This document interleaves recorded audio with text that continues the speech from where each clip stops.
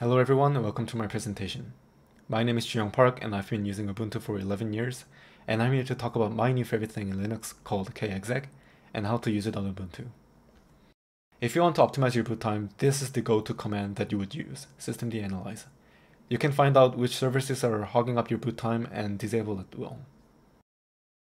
The problem is that even if you optimize the systemd service chain, reboots are still slow.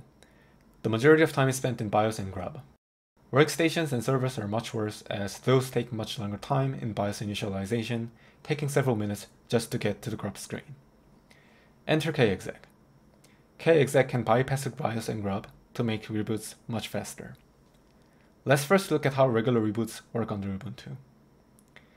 When you type reboot on the shell, it calls the systemd init service to initiate the reboot process. After systemd stops all services, it calls the reboot system call. The Linux kernel then physically resets the computer.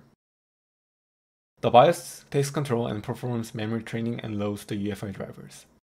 Grub then gets loaded, which unfortunately can waste additional time due to the grub timeout setting.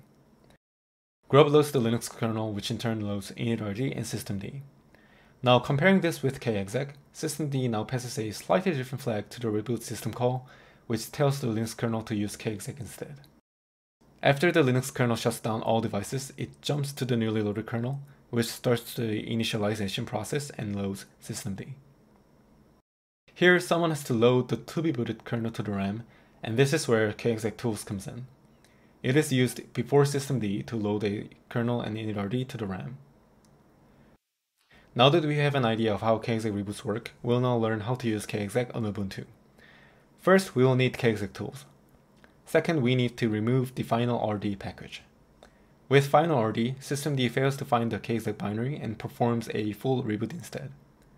This package is marked recommended by the md raid manager, so if you use raid or Ubuntu server, chances are that you would have this installed on your system. Note that the md raid itself works just fine without final rd. The final piece is the custom reboot helper. This wraps kexec tools to load the latest kernel and init.rd to the RAM, and finally calls systemd to initiate kexec. You can follow this link and save it to user local sbin with executable permission. So how effective is kexec? I've measured the time for how long it takes for the network to get back up. Kexec only takes around 8 seconds for ping to respawn back, while a full reboot takes 36 seconds. On another AMD EPYC system with 2 NUMA nodes, we managed to reduce it from 2 minutes to 15 seconds. Note that kexec has several limitations. First, the frame buffer provided by the UEFI may not work. Because of this, the display may not receive a signal until the new kernel loads the graphics drivers. This is not really much of an issue unless you're a system developer and needs to read logs during the early boot process. Second, several imperfect BIOS may break kexec. On Intel platforms, we didn't have any issues so far, but we had multiple issues on AMD platforms, which were fixed by a BIOS update. Third, some hardware changes may still require traditional reboots.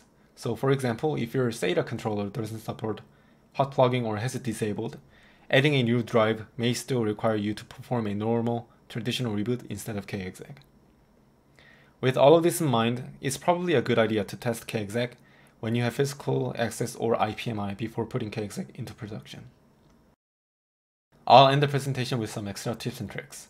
If you are a kernel developer, you might find kubeboot useful as well for reducing downtime during development.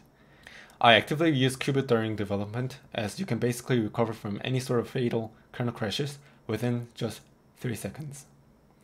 If you want to have a look at kexec or kubeboot in action with full screen capture, please visit these links. I hope you find this presentation useful. Thanks for listening.